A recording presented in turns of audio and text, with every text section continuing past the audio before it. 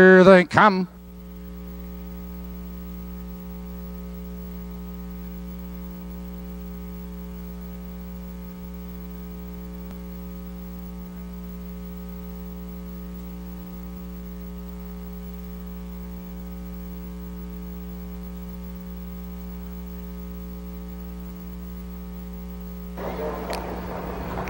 They're off. On the far outside, Flaming Society going for the lead. There goes High Plucky on the inside, Gemini Bummer.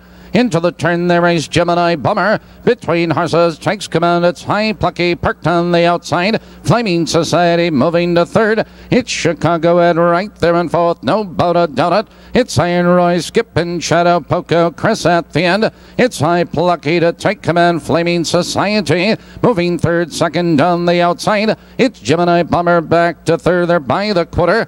29 and 3, and High Plucky shows the way. It's Flaming Society parked on the outside. Gemini Bummer now closing the gap in third. It's Chicago Ed in fourth by 2.5 lengths. No doubt it. It's Iron Roy, Skip and Shadow Poco, Chris. Positions unchanged as they approach the half-mile marker. It's High Plucky 2 lengths. Gemini Bummer is right there in second, followed by Flaming Society parked in third. On the inside, it's Chicago Ed, and no doubt it.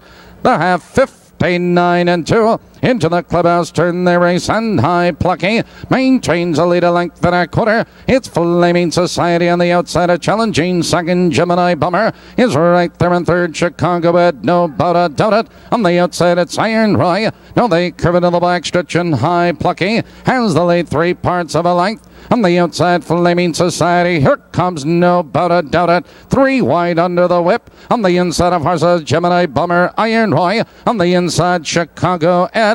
Now they drive into the far turn. It's High Plucky with the lead. On the outside of horses, no doubt it is there, Gemini Bummer. On the outside, it's Flaming Society. Here they come, turning for home. High Plucky cuts the corner. Here comes Gemini Bummer, and he's out for the drive. High Plucky has the lead. Gemini Bummer on the inside at Chicago Ed. It's High Plucky striding clear at the wire.